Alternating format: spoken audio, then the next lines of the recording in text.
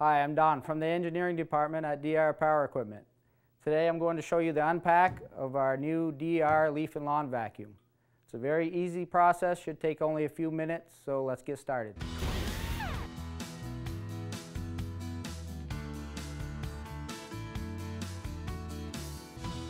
Okay, so first I cut the banding that was around the box. I already took care of that. The next step is to take the cover off. And you just lift it up and slide it off.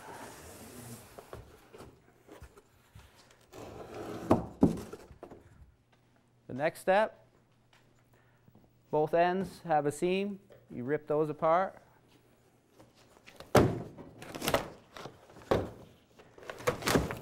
Very important to have your gloves and safety glasses on for protection.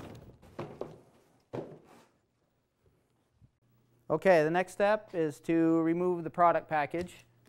Set that aside. Undo the bungee cords. The next step is to lift this large parts box off the cart. You'll need a helper for that.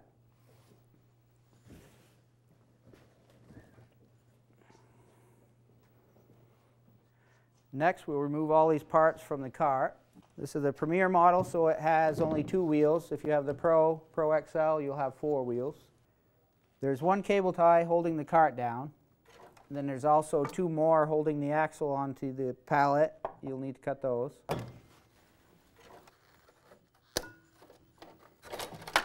Now you can lift the axle from the pallet and set it aside. And to remove the cart, you need to lift it up over the blocks and just pull it backwards off the pallet. The last thing to remove from the pallet would be this power unit. So we'll start by removing these 4 screws on this top block. You should have someone helping you at this point to stabilize this, because once you start removing this, it will want to tip.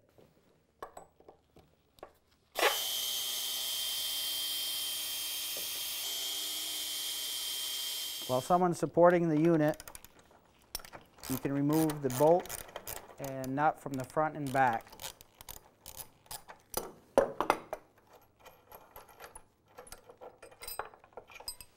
The Pro and Pro XL will already have a jack installed, and that aids in wheeling your power unit around. It's optional on the Premier, usually installed after.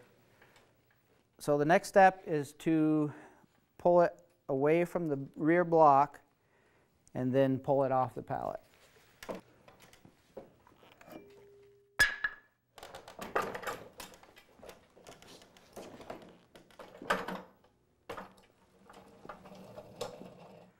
Okay, now I've opened this large parts box, and it has inside everything you'll need to assemble your collector. You also have a small parts box that has assorted parts. Your manual has a parts list that you want to refer to organize these parts and get ready for the next step, which is assembly.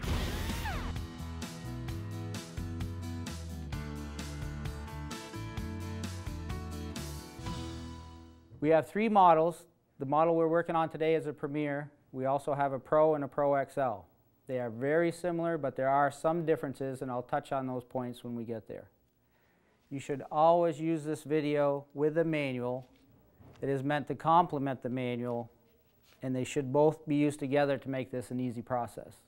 First things first, we'll start with wheel assembly. Let's get going. The first thing we need to do is tip the cart over so we have easy access to the frame. Take our axle bracket and mount it to the frame with the bolts and lock nuts, 2 on each side.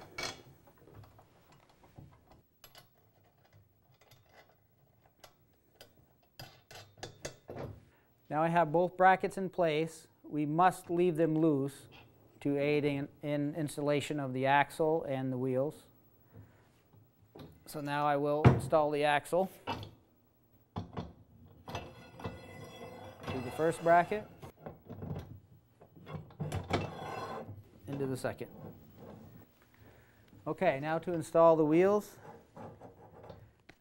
On the Premier model, it only uses one wheel, so we will install it with the valve stem and the grease fitting facing out so that we can access them later on. If you have the larger model with the two wheels, the first wheel must be installed with the valve stem, grease fitting facing in, because you'll be putting the second wheel on and it will cover that up if you don't.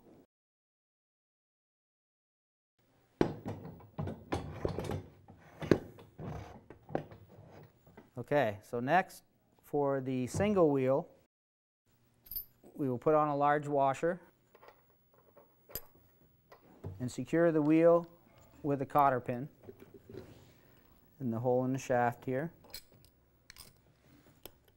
And you bend the ends of the cotter pin with pliers to hold everything in place. That's for the single wheel version. On the larger models with the two wheels, I'll go ahead and switch this around again to show you.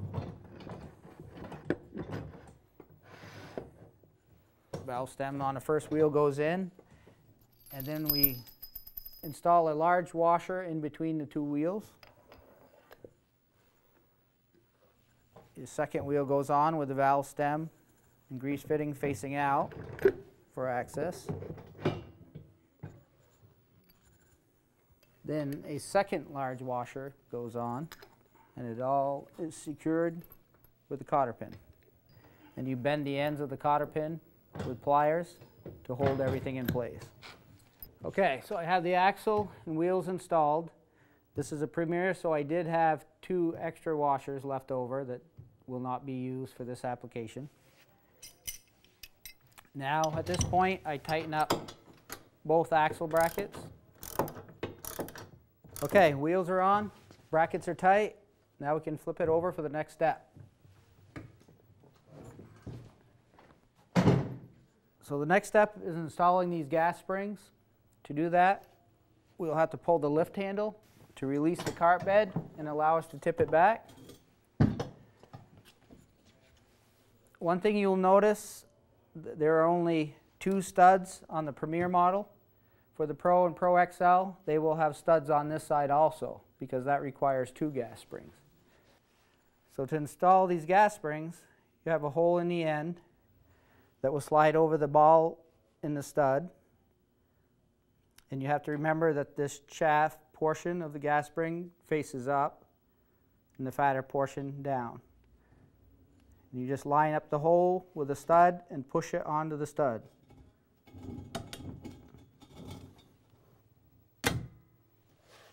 Do this end, you rotate the end to align with the stud. Pull your cart bed down just enough to line it up and push that end on. That's the first one. And like I said, for the Pro and Pro XL, do not install this gas spring yet.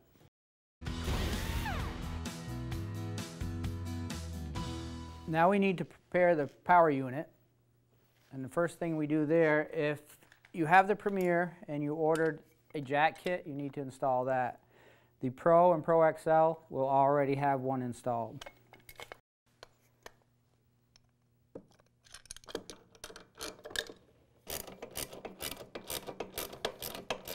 Next is installing the outlet chute onto the power unit. I have my hardware bag for the power unit. So first of all, you place this flange on the outside of this plate on the engine side. Bring it over and snap it over the flange. First hardware you install is a bolt, lock washer, and flat washer. On the back side, just a few threads, hand tight, actually keep it quite loose. Now for the flange, we have 4 bolts and lock nuts. You might have to move this around a little bit to get your holes to line up better and make it easier. Those we install loosely as well. Now, to tighten the hardware, the first bolts you should tighten are these on either side. And that will level out the outlet chute. Now I'll tighten the back one.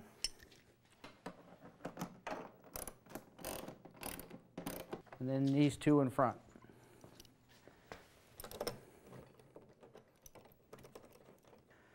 Okay, so at this point we wheeled the power unit in place. Cart next to it, make sure that your cart bed is tilted up. Make sure that the jack is in its lowest position. And we have in a product package, that's the large package with your manuals in it, there is a small bag that has some hardware in it.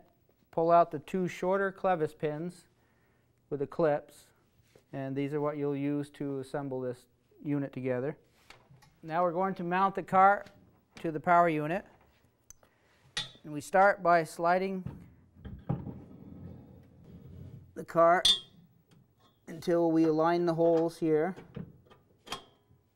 Insert the pin as far as it will go, and then it's a good idea to have your helper lift up on the chute so you can better align the holes.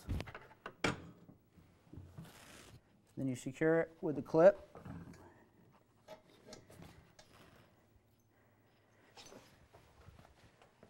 And you'll do that same process for this hole. Secure that one with a clip also.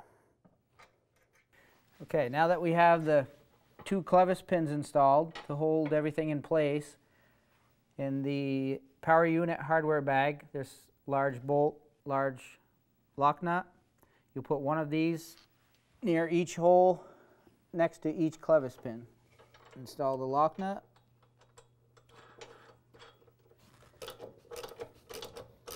And do the same at the front, making sure you don't pinch wires if you have the electric start.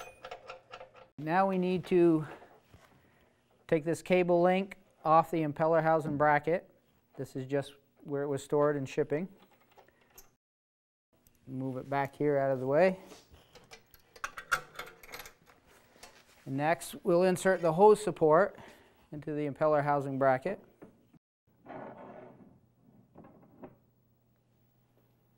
Next we'll install the hose onto the impeller housing. First you'll have to loosen up the clamp just enough so it'll slide over the housing. One thing you have to remember is this hose clamp needs to go on the housing just past this nub, and what that'll do is help to hold it on.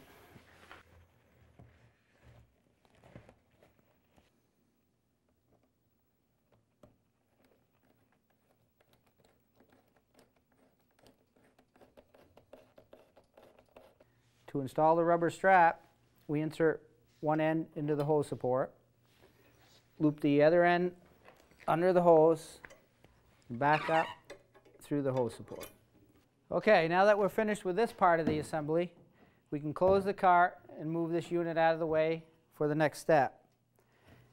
You should make sure that you always close the cart from this corner, the left side corner, on the same side that the handle lever is.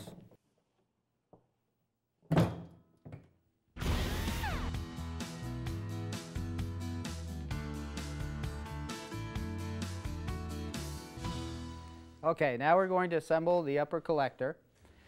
I've laid it out here the way you see it. You need the sleeve to be on this side and the flaps to be here.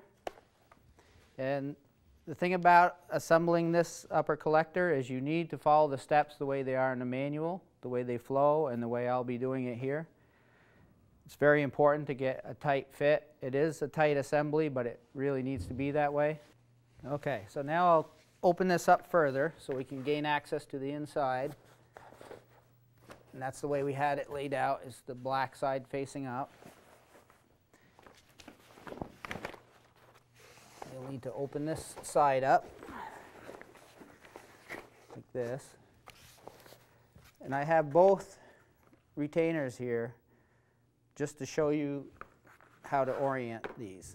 With the curve this way, you look at the ends, and you have an angled end and a square end. The angled end matches the angle in the fabric. The square end matches the fabric as well. The studs need to be facing up, So I look at these. This one has the angle on this end, so that's wrong. That's the one that goes on this side. We will take the retainer, slide it in the back.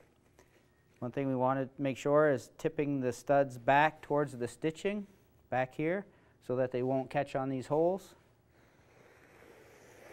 Just slide it through until you get almost to the end, and it'll allow you to grab this end to twist the retainer and line up the holes with the studs.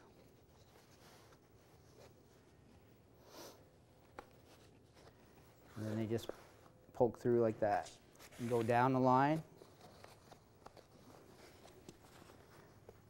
moving each stud into the hole.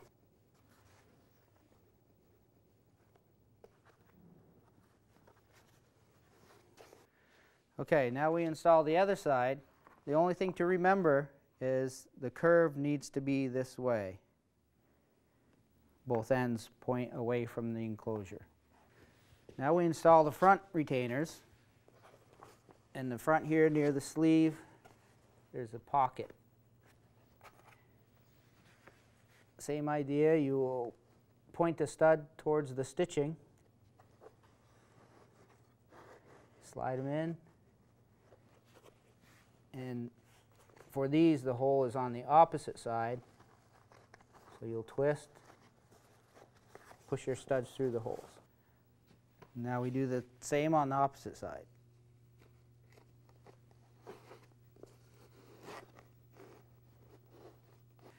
The next step, I pulled out one of these side tube frames, and you'll notice there's a hole on this side, on the front side, and in that hole we need to install one of these curved bolts.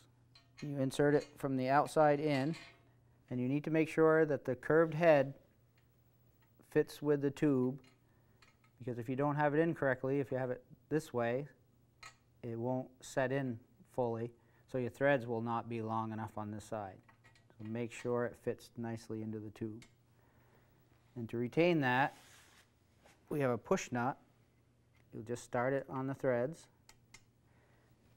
and then use a 7/16 deep socket. If you don't have a deep socket, a box end wrench works fine. You hold this side and push the nut against the frame. So now we put a knob on the end of this bolt, screw it on about halfway. Okay, now I'd like to explain the orientation a little bit on this tube frame. For this side that we're doing, you need the long curved section towards the back, the shorter straight portion towards the front, so that when you lay it onto these studs of the retainers, this flange is pointing up. And by hand insert the lock nuts onto the studs. You'll have 5 of those, and you do not want to tighten them down at this point. We need to leave everything loose till the end. And now you install the tube frame on the other side. For the next step, we need to get the tube frames down inside the enclosure. So just make sure the ends are started, the front and the back. And then just lift up on the sides.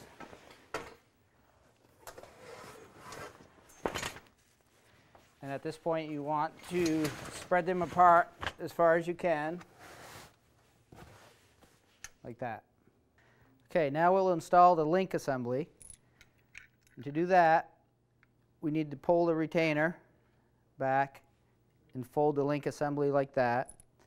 It gets installed in the back side of the collector, and I pulled 2 bolts, flat washers, and lock nuts from the enclosure hardware bag.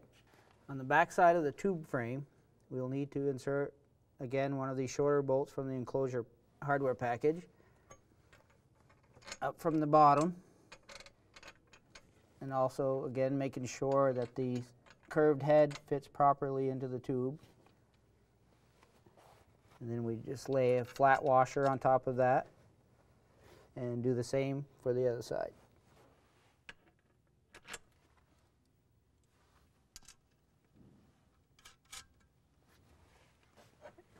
And we need to tighten this down just before it touches the link assembly. We want it as far as we can get it without binding so that the link assembly can still rotate. And then you attach the other end of the link assembly to the other side. Leave the link assembly in the open unlock position until later. Next we'll install the curved head bolts that go through the tube frame and into the enclosure fabric. And it's very important to remember that in the front where the sleeve is, that the shorter bolts are used, and in the back the longer bolts are used. You'll notice at this point that the holes in the fabric do not line up exactly with the frame, so you will need to pull on the fabric, twist it around the frame to bring the holes in line like that. And insert the bolt from the inside through the frame, through the fabric. Install the second one. Get the curve head correct. And to hold them in place, you'll install another retainer, the nut, and you'll push it on with a 7/16 deep socket or box wrench. And you do exactly the same on the other side.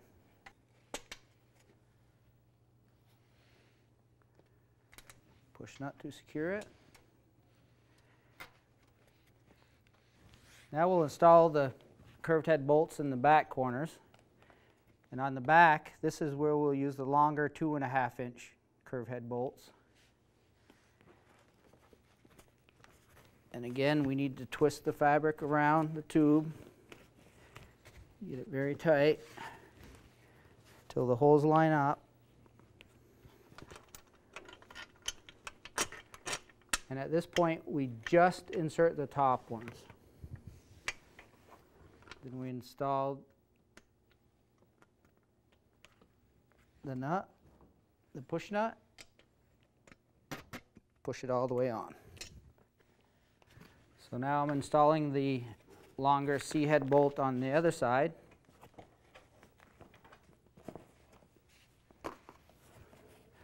Twisting the fabric around the tube to line up the holes.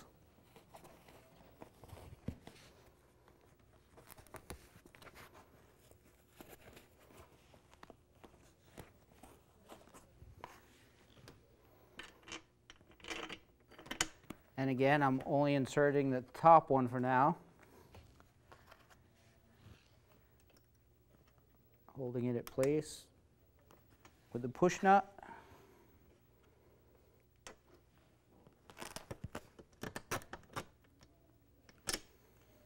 Now I'm installing the tube frame handle in the back. You have to make sure that this part of the tube is facing up and that the flap is up over the flange. Make sure you get the top hole. Bottom hole is still open. Then we install a knob to hold that in place.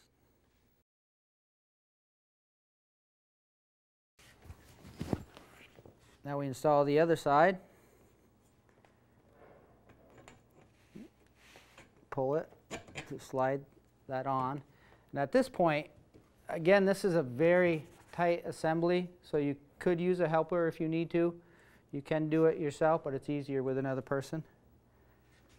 So again, we'll insert the knob. Both of these knobs need to be left loose at this point until the end.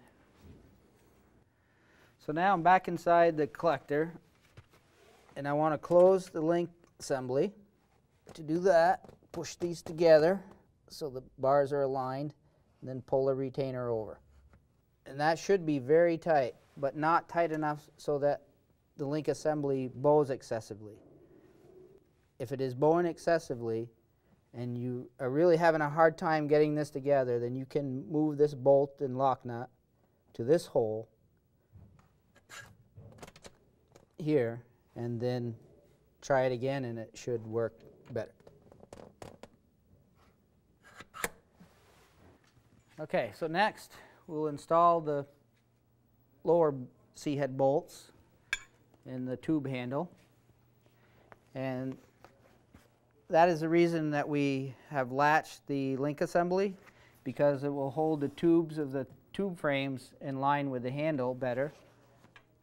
But you can also, as you're inserting the bolt, you can rack the collector assembly back and forth until the holes align with the lower bolt.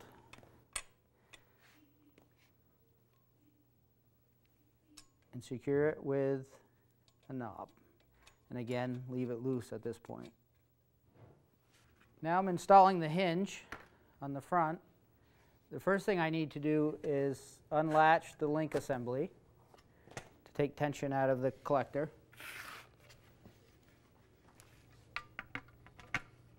Insert one side onto these corner bolts, and you push on the hinge and pull on the collector and line up the other side. We have that. And next you need to make sure you push these retainer studs through the holes where they go, like that, both sides, and install knobs on the corner bolts and the studs. Now I'm installing the top tube frame. First thing I need to make sure is that the link assembly is locked. And next, these plates that are on the top tube assembly, they need to be facing inside the collector. They need to be installed this way, not this way. In this slot right here, I slide this down onto the bolt, and then just tighten the knob just enough to hold it in place, not too tight. Then I go over to the other side, and I rest the top tube frame against the side tube frame and push down until the bolt locks into the slot in the plate. This is a smaller unit, so I'm able to reach over and do it. The larger units, you'll probably need to get inside. And also, if you can't push it down by hand, you can get inside and put your foot on top of the top tube frame to push it down until it snaps over the bolt. And then when you're finished, you tighten up both knobs, making sure that when they're tight, the knob is positioned so it's not digging into the fabric. Now what we need to do is come to the back and undo the Velcro of your flap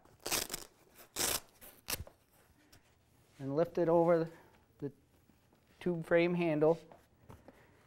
And again, we want to get it as tight as possible. So work the fabric and then push your Velcro back together. Now I'm installing the eye bolt. This was in the product pack. And to do that, there's a cut in the fabric down here. You need to push the eye bolt into the hole in the fabric. And from the inside, you can push the fabric out a little bit to get it started. And then there's a hole in the top tube frame inside. Needs to go through that hole and position it vertical like this. And then you secure it on the inside with another knob. At this point, the assembly of the collector is pretty much complete. The only thing we have left to do is these lock nuts on the side tube frames are still loose. We need to tighten those. Once those are all tight, move to the front of the collector assembly and tighten the 8 knobs on the front. Make sure all those are tight, and then move to the back and tighten the 4 knobs, 2 on each corner. Now that we have the collector assembled, we'll put it onto the cart. You need a helper for that.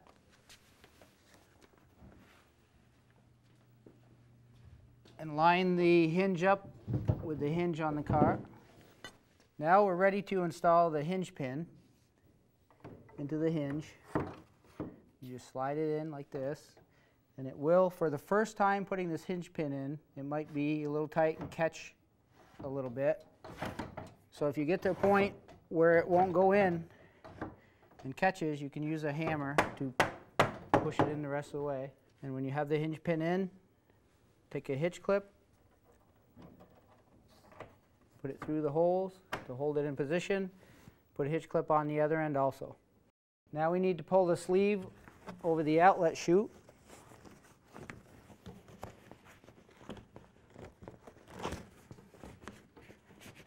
And it needs to be pulled past this bump in the chute. And then we hitch the cable up to the eye bolt.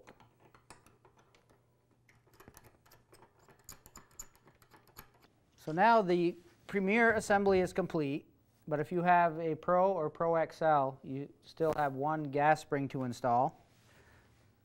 So you pull the dump lever to tilt the cart back, go to the back, lift up on your tube frame handle all the way up, and at that point you can install the second gas spring.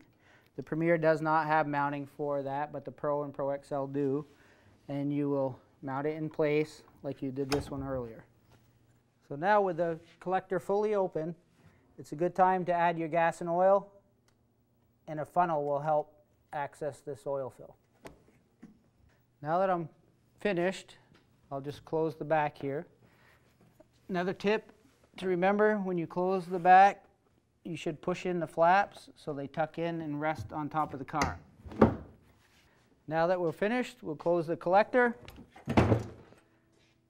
attach the sleeve to the outlet chute, and you're ready to use your machine. If you have any questions, please call our tech support team at 1-800-DR-OWNER. We hope you enjoy your machine. This is Don from the engineering department. See you next time.